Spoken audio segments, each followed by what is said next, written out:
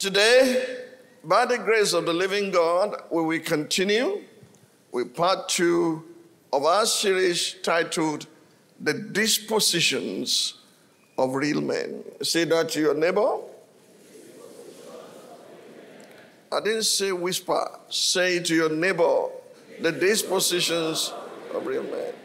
Paul looked at the Corinthian church and said, you are carnal, you are behaving like babes, and you are behaving like mere men. And so for a while now, since April, we have been looking at the subject. We are not mere men, we are real men. Men that God can count upon, men who will not take advantage of the gullible, men who will not exploit the vulnerable, men who will stand in the place not just of intercession, but intervention in the lives and affairs of people.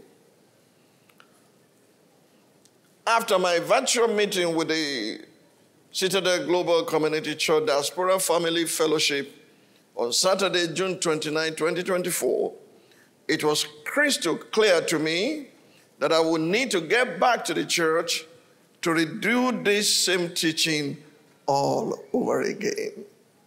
If you can recall that day, I came in a simple shirt and just jeans or something, and I just touched all the points, 1, 2, 3, 4, 5.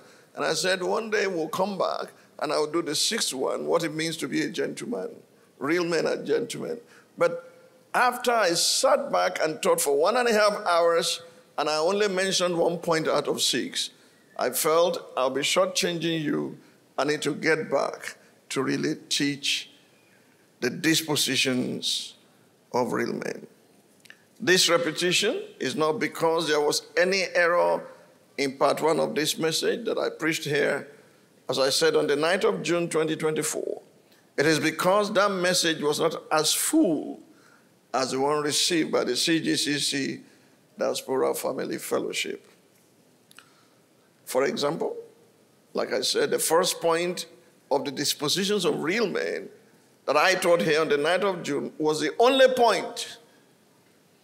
And I taught those in the diaspora for over 1 hour. So if I taught 1 point out of 6 for over 1 hour, I wasn't just making noise. I was teaching them truth, line upon line, precept upon precept, precept upon precept, a little here and a little there. Amen? This may take several Sundays before we finish. Is that okay by you? I can hear you. You are stuck with me for all the Sundays of July. All. Ain't going nowhere. What was to take me out of here today, I was supposed to fly out of the country today, but God, in His mercies, had kind of postponed that or pushed it forward for another time. So Sunday the 7th, the 14th, the 21st, the 28th, you and I are stuck together. I didn't hear you say amen. Amen. Take it from me that those in the diaspora, we have to listen also to what you receive today. This, I think, is in line with the apostolic tradition established by Paul. What tradition? Colossians chapter 4, verse 16. Colossians 4:16. Now, when this epistle is read among you, see that it is read also in the church of the Laodiceans, and that you likewise read the epistle from Laodicea. Do you understand me? So, let the epistle that he was writing to the Colossians be read by the Laodiceans, and let those in Laodicea read what is coming from Colossia. So, let's start with the spiritual diagnosis of the Corinthian church by Apostle Paul before he removed their masks and called them mere men. 1 Corinthians chapter 1, 1 to 9. What manner of people were these men and women in the church at Corinth? I want you to pay attention that with all the pluses and the positives they heard, if they are called mere men, we have to be careful, because I don't think many of our churches today have attained the level they attained. 1 Corinthians chapter 1, verse 1 to 9. Paul, called to be an apostle of Jesus Christ, through the will of God, and Sosthenes, our brother, to the church of God which is at Corinth, to those who are, I can't hear you, to those who are sanctified means they are set apart. To those who are sanctified in Christ Jesus, called to be saints, they are not saints yet, but are called to be saints, with all who in every place call on the name of Jesus Christ our Lord, both theirs and ours. Grace to you and peace from God our Father and the Lord Jesus Christ. I thank my God always concerning you for the grace of God which was given to you by Christ Jesus, that you are enriched. How? Talk to me, somebody. You are enriched in what? In everything by him, in all utterance. What is utterance? A spirit-energized communication that communicates the heart of God to the hearts of men. That you are enriched in everything by him, in all utterance and all knowledge, even as the testimony of Christ. What is the testimony of Christ? The spirit of prophecy is the testimony of Jesus Christ. Even as the testimony of Christ was confirmed in you, so that you come short in no gift. All the gifts of the Spirit, the 9 of them were in manifestation in this church, that you come short in no gift, eagerly waiting for the revelation of our Lord Jesus Christ, who will also confirm you to the end, that you may be blameless in the day of our Lord Jesus Christ. Verse number 9, God is faithful, by whom you are called into the fellowship of his Son, Jesus Christ, our Lord. See how great these people were. Let's now check verse 10 to 17.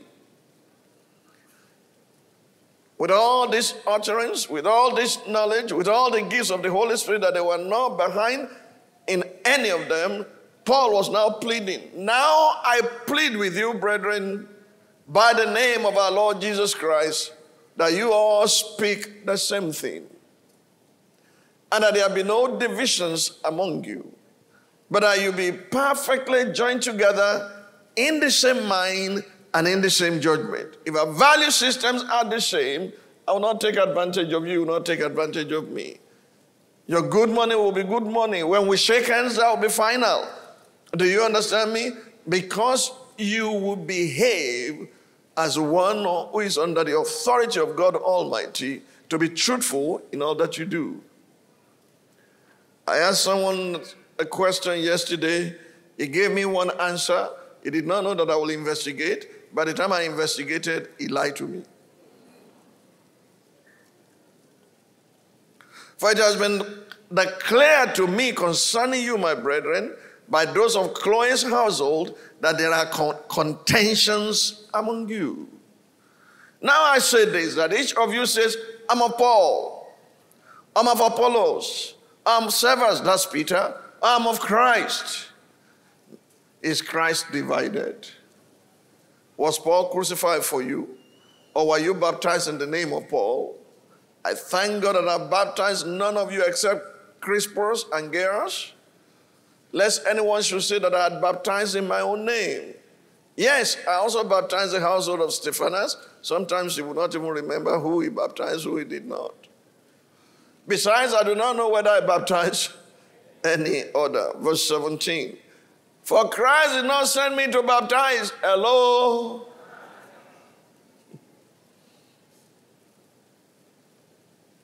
But to preach the gospel, not with wisdom of words, lest the cross of Christ should be made of no effect. Now 1 Corinthians chapter 3, because of divisions and contentions amongst them, see what they became.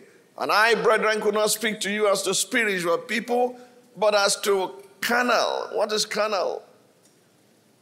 A carnal mind is enmity against God. What is flesh? The flesh is the hidden disposition in us to do evil. Like you carry malaria parasite on the inside of you, and when you stretch yourself too much, bam, it strikes. So is a carnal nature, so is the flesh, is a hidden disposition to do evil. He'll be watching you like a time bomb. Boom! It explodes on your face and you say, wow, how did I get here? And I, brethren, could not speak to you as to spiritual people, but as to carnal, as to babes in Christ. I fed you with, oh, talk to me, somebody. I fed you with milk and not with solid food. When you read that in the King James Version of the Bible, it's so sweet. He said, I have fed you with milk and not with strong meat. For until now you are not able to receive it, and even now you are still not able. For you are still carnal. For where there are envy, hello, strife, and divisions among you, are you not carnal and behaving like mere men? You know, sometimes when I read my Bible, I pause. Say, I fed you with milk. Do you know many people in the church does not even qualify for milk today? Not to talk of strong meat.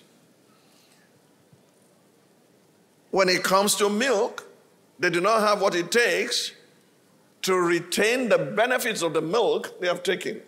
You won't give a 6 days old, 7 days old, 7 weeks old.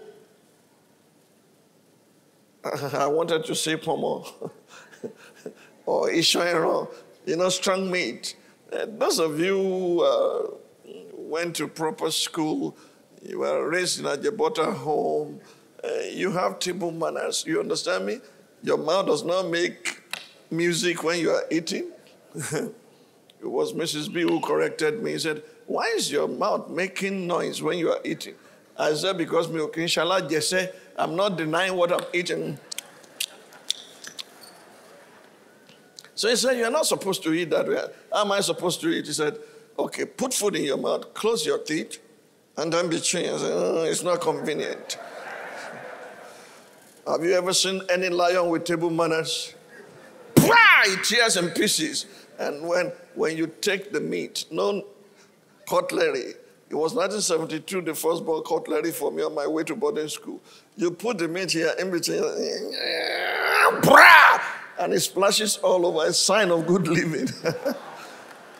Don't disgrace me outside. So when I go outside and I see the yoppie, the rich, and I say, what are you eating? I say, vegetable and fish. It's not difficult to handle. But when I get home with the pala, felegusi, mama, ishahira, bokoto, shaki, kai. You'll be making music to God. Okay. All right, listen. Let's see the prescription for milk. That if you qualify to take the milk of the word, these are things that must not be in your life. 1 Peter chapter 2, verse number 1. To know that you're not carnal, you're not fleshly, and you're not just dealing with things you should have outgrown. These are the things that must be evident in your life when you qualify for the milk of the word. Therefore, laying aside what?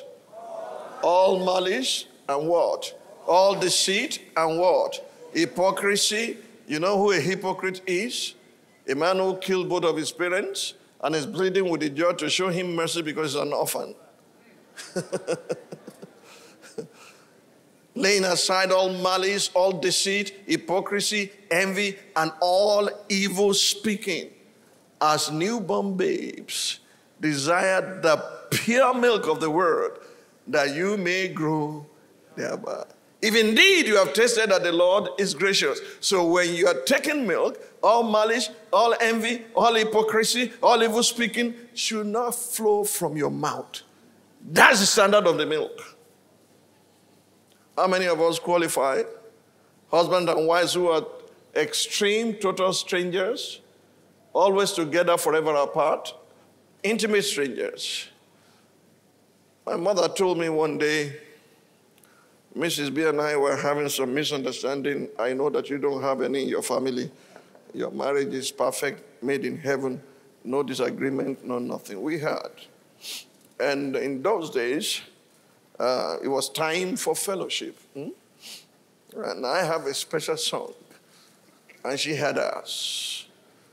My special song is, let God arise and his enemies be scattered. Family devotion. Let God arise and his enemies be scattered. Let God arise and his enemies be scattered. Let God arise. The day togun, the day tija, the day alagbara, the day Ọlọ́run mi kó wá ṣèrànwọ́ fọ́kàn. The day tija, the day Ọlọ́run mi.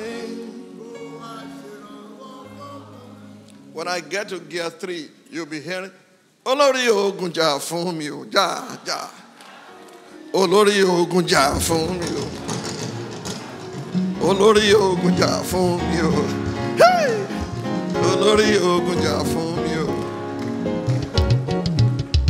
Our own song is soft and nice. You want to hear it? I am married to Jesus, Satan, leave me alone. I am married to Jesus, Satan, leave me alone. My husband is coming to take me away to everlasting. What a devotion. My mother, who did not study English language, who had part of the song, said, I would like to talk to you. So I went to Mama. He said, have you seen sacrifices made and put in public space? Have you seen any devil going there to eat except dogs? He said, because the devil does not live outside. I said, Mama, he said, they put his food outside, but he doesn't live there. It is dogs that will eat those sacrifices that the demon worshippers and idol worshippers put outside. You only find dogs eating it. I said, so where is the devil? I said, I will tell you. It's in your bedroom. The wife sleeps this way and turns to the east. The husband sleeps this way and turns to the west. The gap they created is one night Airbnb for Satan. When you make up, it will go to another house. From that day, I understood what was meant by give no place to the devil. Most of the time, you are where you are because you don't understand the power of agreement. That if two of you shall agree as touching anything in this earth, my Father in heaven. Look at the standard of milk. Shall we go to the standard of strong meat? For many years, I taught here day and night on Hebrews chapter 4, verse 12 to 14. Hebrews 5, 12 to 14. We call it Hebrews 5, 12 to 14 fiesta in those days. Hebrews 5, 12 to 14. For though by this time you ought to be teachers, you need someone to teach you again the first principles of the oracles of God, and you have come to need milk and not solid food. Do you understand that we need to take you back to milk to give you a proper orientation of what it means to be able to take milk and to grow thereby. You're still a babe. Give it to me in KJV. It will tell you strong meat. How many of you have handled strong meat? Some people handle strong meat pram. They are two to fall out. For the time you ought to be teachers, you have need that one teach you again, which be the first principles of the oracles of God, and have become such as have need of milk and not of strong meat. For everyone that uses milk is unskillful in the word of righteousness, for he is a babe. Now listen to me. Does it mean that adults don't take milk?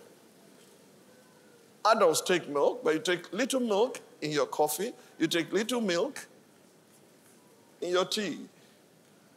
Or if you're rich, you can put little milk in your gari too. and little milk in your ogi. You understand me? And they say, Olo, mi muti, momuka. You soon find out that one omibono is different from the other. Are you with me? So adults still use milk, but little quantity. I remember one of my daughters in the faith. Our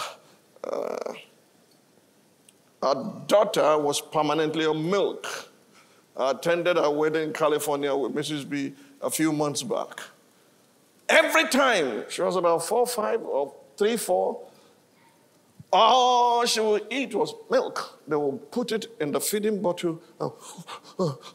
You know who I'm talking about. I went to the camp in those days. I said, bring your daughter and the feeding bottle. Fill out the feeding bottle. So the mother drove up, left her with us at the camp. I gave her the first feeding bottle.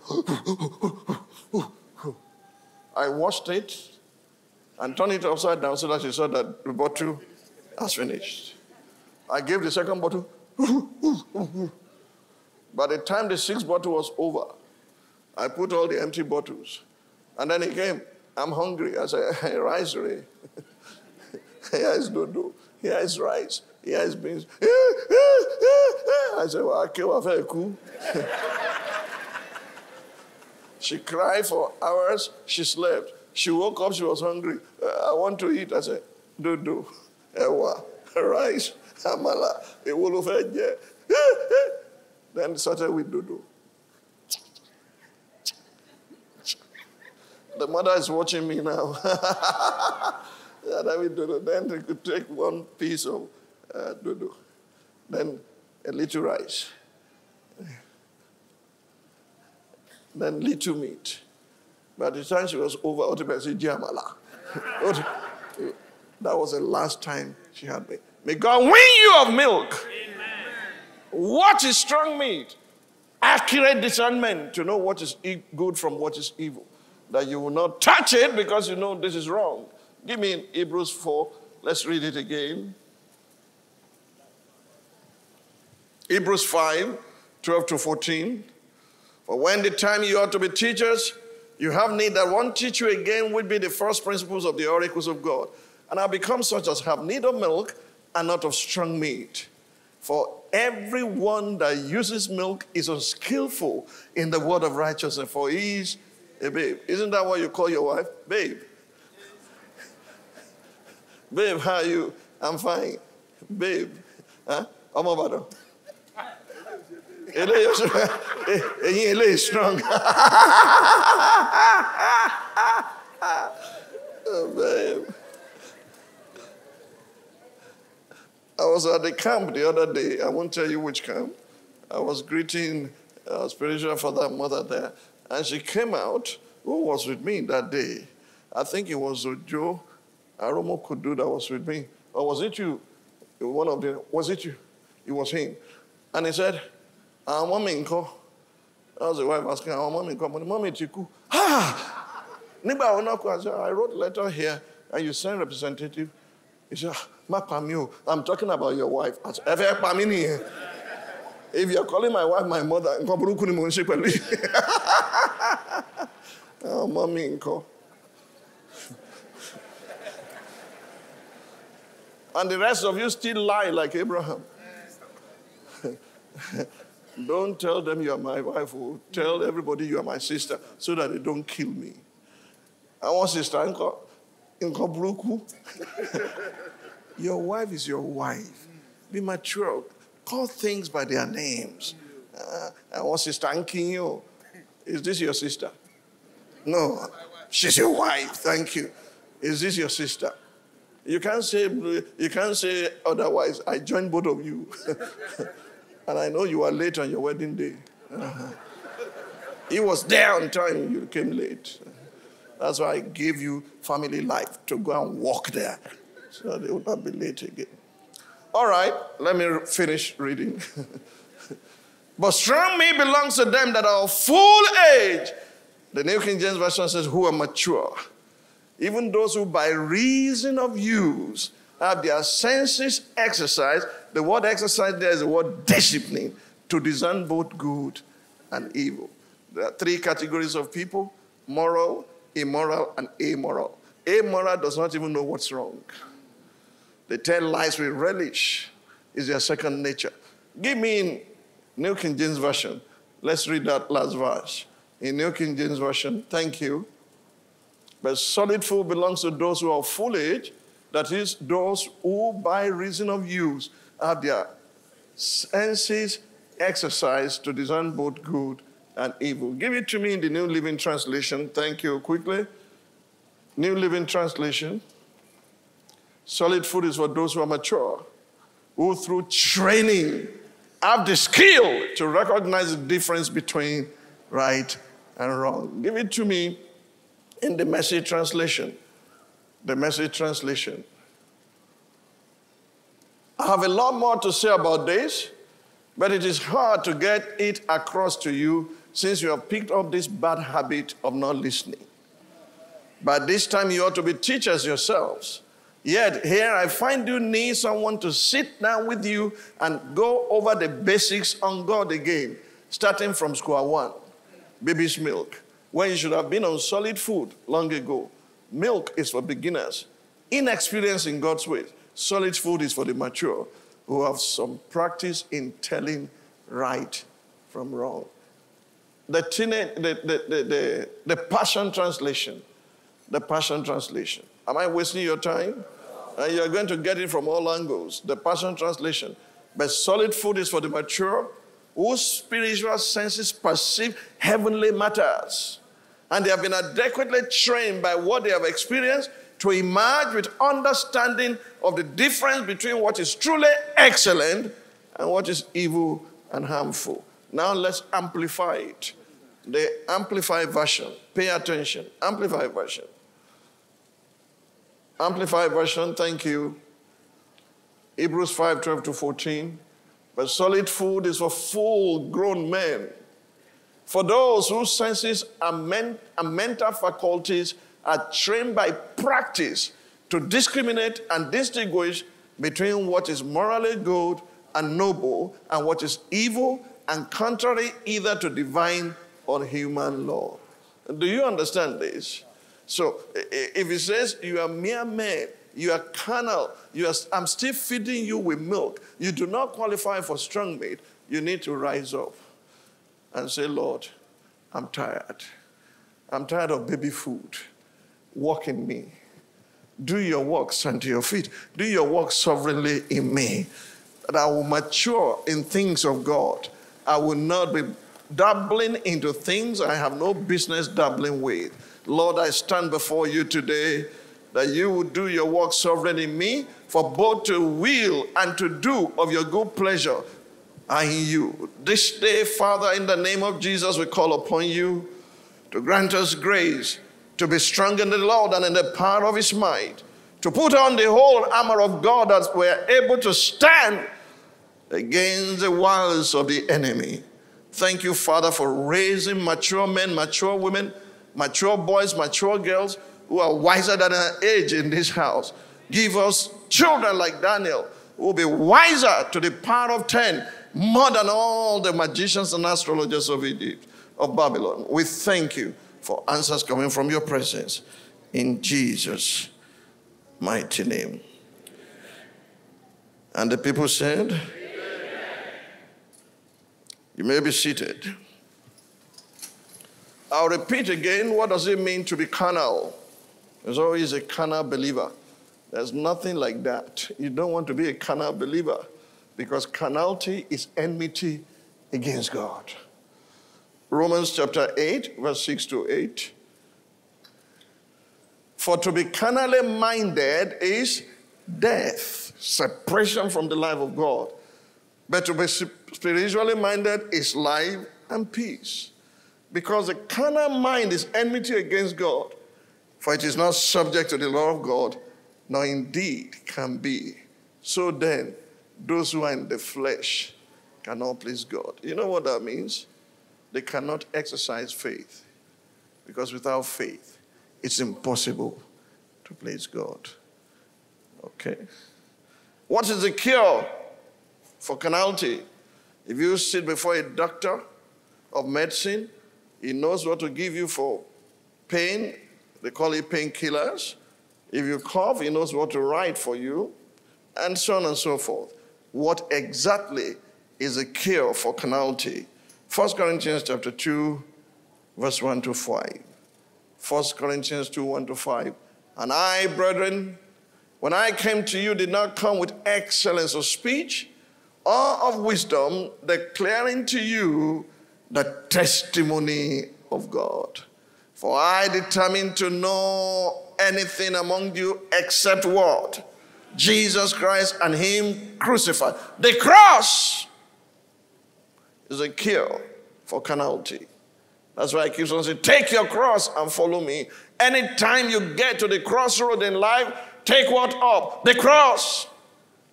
I was with you in weakness and fear and in much trembling. And my speech and my preaching were not with persuasive words of human wisdom, but in demonstration of the Spirit and of power. Why? That your faith should not be in the wisdom of men, but in the power of God. Friends, the Corinthian church was not behind in any of the gifts of the Holy Spirit. They were sound in knowledge and were blessed with profound utterance, but they were at the same time carnal, and because of their spiritual immaturity, Paul described their conduct as that of men. He pointed out their malice, such as envy, strife, and divisions, and that warranted his prescription of the cross of Christ for their healing and recovery. Who then are real men, and by extension, real women? Are you ready? Who are real men? Who are real women? Point number one, real men are violent dead men. You remember me mentioning that the first time I taught on this, but you will see the areas I didn't touch. I just glossed over them. Real men and real women are violent dead men.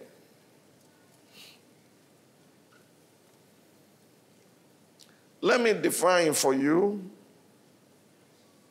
and for your benefit the deadness of real men and their violence in 8 very unique Bible-based ways.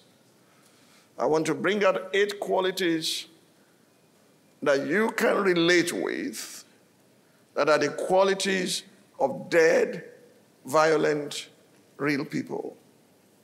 8 is the number of new beginning. I trust that as you embrace, imbibe, and apply these truths, may they bring for you a new you and herald a new beginning for you in Jesus' name. Point number A, out of the 8 things I want to say about violent dead men. Only dead men can do ministry.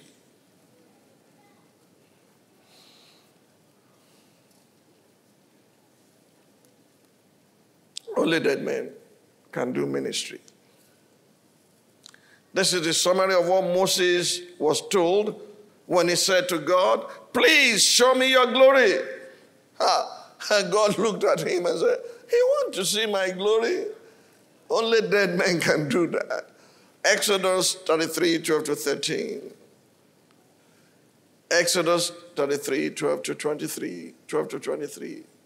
Then Moses said to the Lord, see, you say to me, bring up these people, but you have not let me know whom you will send with me. Yet you have said, I know you by name, and you have also found grace in my sight. Now, therefore, I pray, if I have found grace in your sight, show me now your way. That's a prayer he prayed.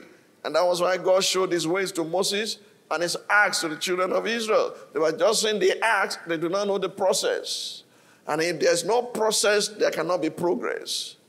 Now, therefore, I pray, if I have found grace in your sight, show me now your way, that I may know you and that I may find grace in your sight, and consider that this nation is your people. And he said, my presence will go with you. That's the first P of the 7 pillars of wisdom. My presence will go with you, and I will give you rest. Then he said to him, if your presence does not go with us, do not bring us up from here. For how then will it be known that your people and I have found grace in your sight, except you go with us? So we shall be separate, that's sanctified. We shall be separate, your people and I, from all the people who are upon the face of the earth. So the Lord said to Moses, I will also do this thing that you have spoken, for you have found grace in my sight, and I know you by name. Does God know you by name? And he said, this is Moses, please show me your glory. Then he, God, said, I will make all my goodness pass before you.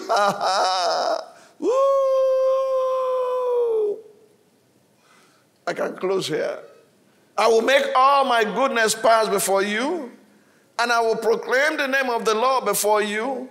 I'll be gracious to whom I'll be gracious, and I will have compassion on whom I will have compassion. But he said, you cannot see my face, for no man shall see me and live. And the Lord said, here is a place by me, and you shall stand on the rock. So it shall be, while my glory passes by, that I will put you in the cleft of the rock, and I will cover you with my hand while I pass by. Rock of ages, cleft for me, let me. Yes, Lord. Let the water and the flow. Yes, Lord. From the riven side which flows. Yes, Rock of Ages. Thank you, Lord. Thank you, Jesus. Save me from wrath and temptation. Amen. Save me from wrath and make me pure. Rock of Ages, cleft for me. Let me hide myself in you. The rock that never fails. Let me hide in you. Let me hide in you. In you there is power. The rock that never fails. Let me hide in you. Let me hide. Let me hide in you. In you there is power. This is the stone that was caught without a human hand, that destroyed all idols, all demons, whether of gold or silver, and filled the entire planet. When you are hidden with Christ in God, anybody that wants to take you out will face God and face Christ before they can get to you. He said, I will pass before you, you will see my behind. But no man that wants to serve me will see my face and live. You have to be dead to see him. Only dead men do ministry. How do I know that this is real? That only dead men do ministry. In those days, in the days of Christ, the Greek people were merchants, shipping merchants and magnates that owned their own ships, like later, subsequently, Onassis. They were rich men. And they came to Jesus, they came to Jerusalem, and they saw Philip. And they said, Sir, to Philip, this wealthy man, Sir, we would like to see Jesus. After they had said their Sir to Philip, Philip knew that the main contact to Jesus, like you want to enter my office, you see some people there, they know why they are standing there. They're not harmful to you, they're not wicked. It's because they know certain protocols. But I want you to know, do you understand? He knew that he could not just walk to Christ. He knew the man who had access. Every time you see Andrew in the Bible, it's always taking people to Jesus. So Andrew and Philip now went to Jesus. Come on. The Greek had come. The rich dudes are here. These are the billionaires of their days. And they said, we would like to see Jesus. Jesus should roll red carpet and say, this is the day that the Lord has made. Rich men are here, and we. Jesus did not leave where he was. He said, go and tell them, except a grain of wheat falls to the ground and dies, it abides alone. Let's start not from verse 24. I want them to read it and understand it. Okay? John 12 from verse 20. Now there were certain Greeks among those who came up to worship at the feast. Then they came to Philip, who was from Bethsaida of Galilee, and asked him, saying, Sir, we wish to see Jesus. Do you know that your connection to Jesus makes people to say, sir, to you? You disconnect and see what happens to you. Philip came and told Andrew, and in turn Andrew and Philip told Jesus, listen to the master. But Jesus answered them, saying, the hour has come that the Son of Man should be glorified. Most assuredly I say to you, unless a grain of wheat falls into the ground and dies, it remains alone. But if it dies, it produces much grain. Do you want your life to produce much fruit? The prescription is death. The prescription is a cross. Another good example is that of the rich young ruler who ran to Jesus and knelt before him and asked what he must do to inherit eternal life. He thought eternal life is something you do in order to gain. He went away sorrowfully because he was told to sell what he had and to take his cross and follow Jesus. Are you taking your cross on a daily basis? God has a way of packaging your cross for you. Things you don't expect will suddenly happen. It becomes your cross. And if you master how to navigate with such situation, you've learned another thing called process. Mark chapter 10, 17 to 31. Now as he was going out on the road, one came running, knelt before him and asked him, good teacher, what shall I do that I may inherit eternal life? So Jesus said to him, why do you call me good? No one is good but one, that is God. Is Jesus saying he's not good? No. He's saying, do you recognize me as God? Because no one is good except God. You know the commandments: do not commit adultery, do not murder, do not steal, do not bear false witness, do not defraud, honor your father and your mother. And he answered and said to him, teacher, all these things I've kept from my youth. No wonder he was wealthy.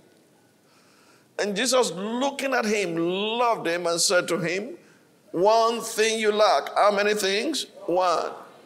One thing you lack. You don't own money. Money owns you.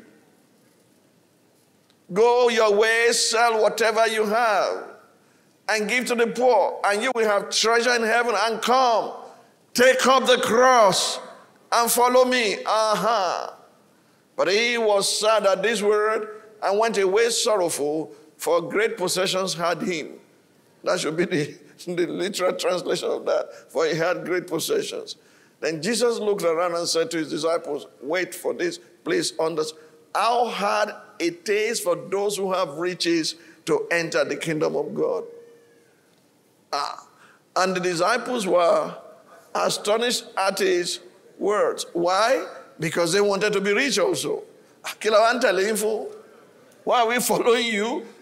You know, it's so stupid to come to church and be looking for gold, silver, and riches.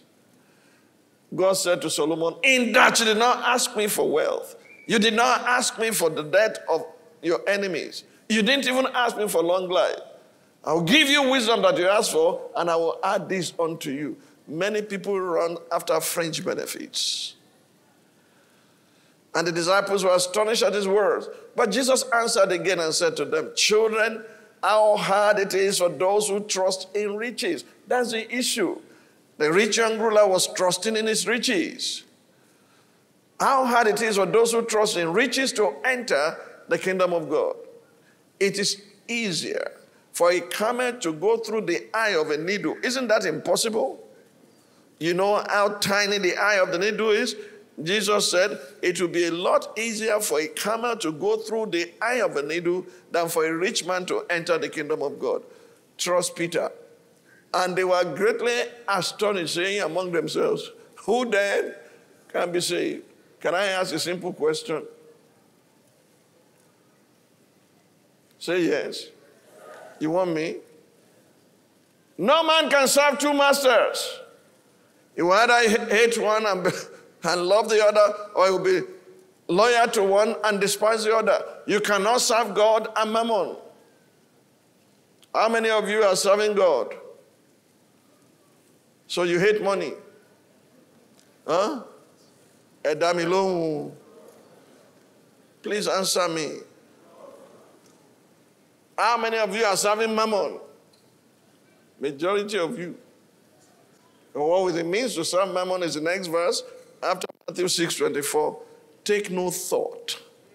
What we shall eat, what we shall drink, and the clothes that we shall. The moment you are worried and you have anxiety about food, about fashion, about future, you are a mammon worshiper.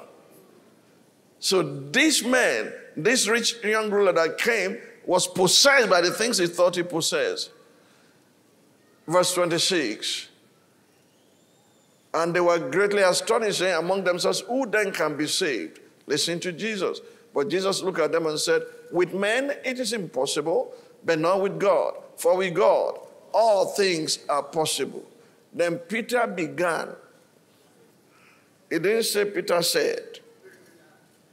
Then Peter began to say to him, which means he laid the foundation. He progressed in his thoughts as he was presenting it and said, see, we have left all and followed you. Peter, Peter, your boat is still alive, sailing, because he went back to it on the Sea of Tiberias. He said, I go out fishing. We have left all and followed you. So Jesus answered and said, assuredly I say to you, there is no one who has left house or brothers or sisters or father or mother or wife or children or lands for my sake and the gospel's, who shall not receive 100-fold. No bank can pay you that. 100-fold now in this time. Houses and brothers and sisters and mothers and children and lands with persecutions and the age to come, eternal life. I love this. And many who are first will be last, and the last first. It is on record that the first set of missionaries that came from Europe to Africa packed their few belongings in their own coffins. Their coffins were what we call portmanteau in those days. You call them what now? Suitcases. They packed their few belongings in their own coffins, as in suitcases, before heading for the ship. Why? So that when they died, they would not be buried like the heathen, but instead in their own coffins.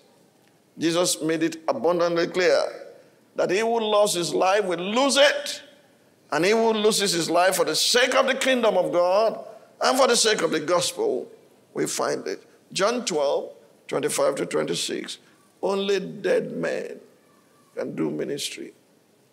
He who loves his life will lose it. He who hates his life in this world will keep it for eternal life. If anyone serves me, let him follow me. And where I am, there my servant will be also. If anyone serves me, him my Father will honor. So only dead men do ministry. You have to die to insults. You have to die to what men will say against you, about you. You have to die to so many things to be able to survive while in ministry. At this juncture, let me explain the violence of these dead real men. The violence of these dead real men is not against their neighbors or their perceived enemies that they pray to fall and die. Their violence is against the works of the flesh in themselves. And we all have the works of the flesh. Their violence is against the flesh. Matthew 5:27-30. Listen to Jesus. You have heard that it was said to those of old, you shall not commit adultery. But I say to you that whoever looks at a woman to lust for her Not, it didn't say to love her, to lust for her, has already committed adultery with her in his heart. If your right eye causes you to sin, pluck it out. That's the violence of real men. Pluck it out and cast it from you, for it is more profitable for you that one of your members perish than for your whole body to be cast into hell. And if your right hand causes you to sin, cut it off and cast it from you, for it is more profitable for you that one of your members perish than for your whole body to be cast into hell. What is the meaning of days? It simply means surgery is better than tragedy. Say that with me. I can't hear you. Romans chapter 8, verse 12 to 14. Surgery is better than tragedy. Therefore, brethren, we are debtors, not to the flesh, to live according to the flesh. For if you live according to the flesh, you will die. But if by the Spirit you put to death the deeds of the body, you will live. For as many as are led by the Spirit of God, these are sons of God. 1 Corinthians chapter 9, 24 to 27. 1 Corinthians 9, 24 to 27. Do you not know that in a race, all the runners compete, but only one receives the prize? So run your race, that you may lay hold of the prize and make it yours. Now every athlete who goes into training conducts himself temperately and restricts himself in all things. They do it to win a wreath that will soon wither, but we do it to receive a crown of eternal blessedness that cannot wither. Therefore, I do not run uncertainly without definite aim. I do not box like one beating the air and striking without an adversary.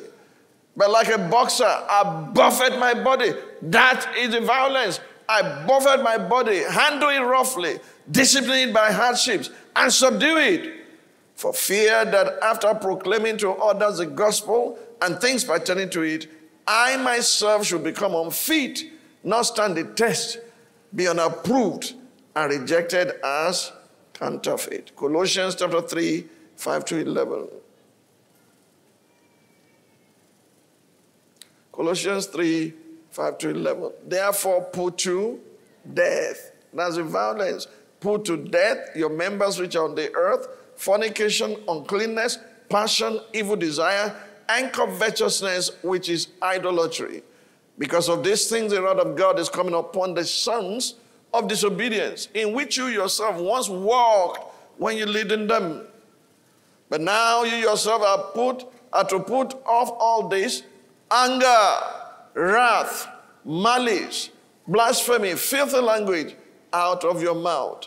Do not lie to one another, since you have put off the old man with his deeds, and have put on the new man who is renewed in knowledge, according to the image of him who created him, where there is neither Greek nor Jew, circumcised, non-circumcised, barbarian, Scythian, slave nor free, but Christ is all in all. C.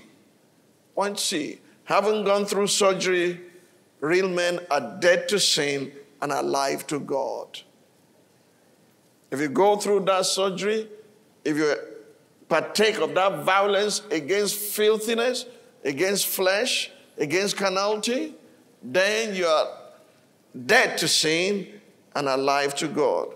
Romans 6, 8 to 14. Romans 6, 8 to 14. Now if we die with Christ, we believe that we shall also live with him, knowing that Christ, having been raised from the dead, dies no more. Death no longer has dominion over him. For the death that he died to sin once for all, but the life that he lives to God. Likewise, you also reckon yourself to what? To be dead indeed to sin, but alive to God in Christ Jesus our Lord. Therefore, do not let sin reign in your mortal body, that you should obey it in its laws. And do not present your members as instruments of righteousness to sin, but present yourself to God as being alive from the dead, and your members as instruments of righteousness to God. For sin shall not have dominion over me. Why don't you say amen before I say your own?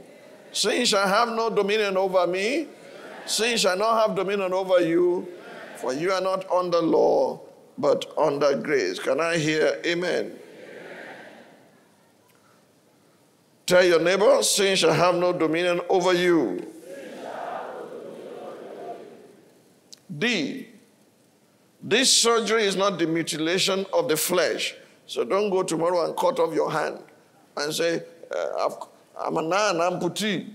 No, it's not mutilation of the flesh. Write down Philippians 3, 1-16 in NIV and Colossians 2, 16-23.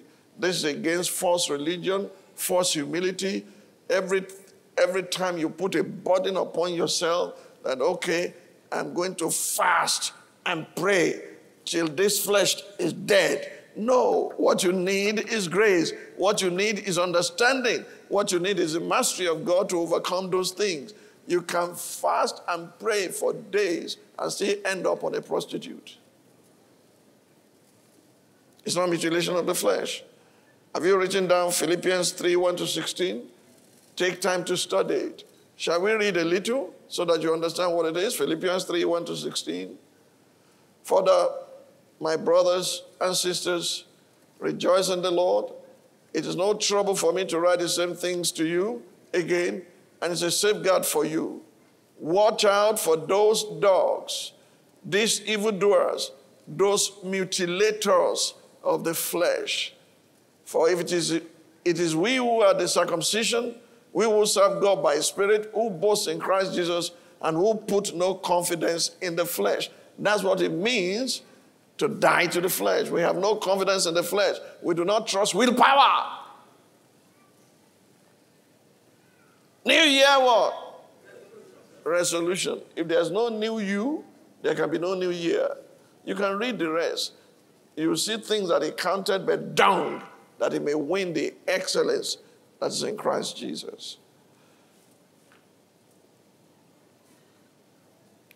This surgery is not the mutilation of the flesh. Rather, is a byproduct of the doctrine you are delivered or entrusted. If you receive accurate doctrine, way of life, you discover that in no time you overcome those things you have tendency to fall into all the time. Romans 6, 15-18. The doctrine is simple. You died, you are raised with Christ, and you are seated with Christ in heavenly places at the right hand of God, where there's no room for the devil. What then? Shall we sin because we are not under law, but under grace? Certainly not. Do you not know that to whom you present yourselves slaves to obey, you are that one slaves whom you obey, whether of sin leading to death, or of obedience leading to righteousness? But God be thanked that though you are slaves of sin, yet you obeyed from the heart that form of doctrine to which you were delivered. And having been set free from sin, you became slaves of righteousness. It's as simple as ABC. If the doctrine you listen to makes room for you to live anyhow because of grace, you will end up in lasciviousness.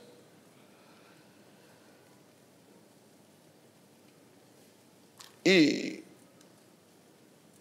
it is for this purpose that serious believers must allow the word of Christ to dwell in them richly, so as to produce the character of the new man in them. Colossians 3, 12-17. I want you to read the heading for me. I'm rounding off now. Read the heading for me. Does it say the character of the new man? Colossians 3, 12-17. What does it say? The character of the new man.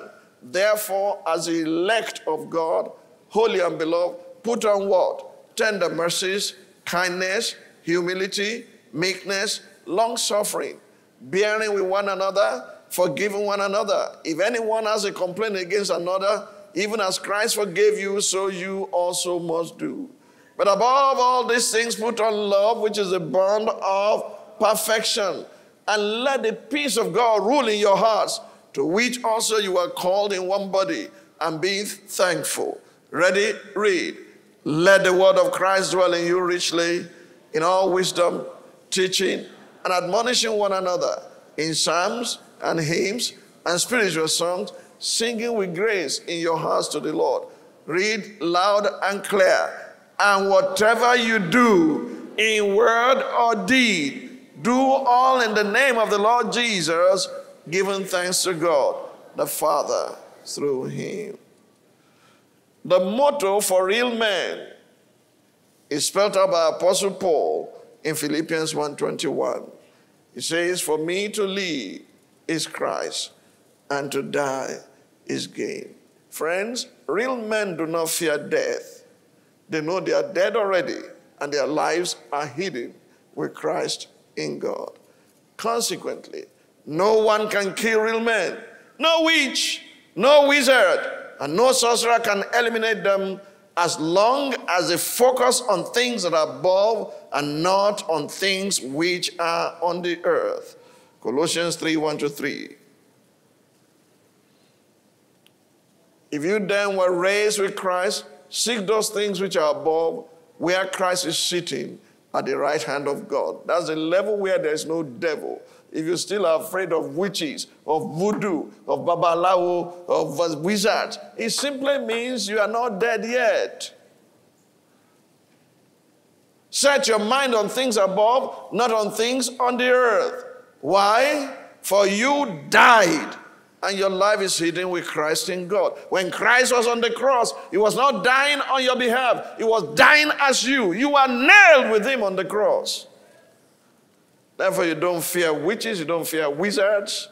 You know who you are in him. Can I hear amen? Amen. Think for a moment about the 3 Hebrew boys thrown into the fiery furnace. I think I will come back to teach on this, to see the difference in their lives where they were not afraid. Oh, King, we are not careful to answer you in this matter. Our God, whom we serve, will deliver us. But if not, we will still not bow. If you don't bow, you will not burn, because you know the stuff that you are made up of. Do you understand me? Do you know what Nebuchadnezzar said? That how many men did we throw inside the fiery furnace? How many men? Do you realize that the hefty men in the army who threw them in died because of the flame, the intensity of the flame? The soldiers that threw them in died. But they counted 1, 2, 3. And Nebuchadnezzar said, I see the fourth man. He looks like the Son of God. He didn't know his name. He said, this one looks like the Son of God. But he could not call his name, so he called Shadrach, Meshach, Abednego, come out of the fire. Next Sunday, we'll examine the decree he made. We'll go to Belteshazzar. We'll see what happened. Because these dead real men are violent against themselves, and they are ready to make God known to their generation. They come out, Shadrach, Meshach, and Abednego. Good news for you. The fourth man is still waiting in the fire. He's waiting for you. Because you will pass through fire. You will go through all those things and make your God known to the world. Only dead men can do ministry. If you are not dead already, death will scare you and hold you in bondage for the rest of your life. But for me, to live is Christ, to die is gain. I've not finished point number 1. I'll finish it next week. I'll go to point number 2 till we get to real men are gentlemen. Can I hear amen?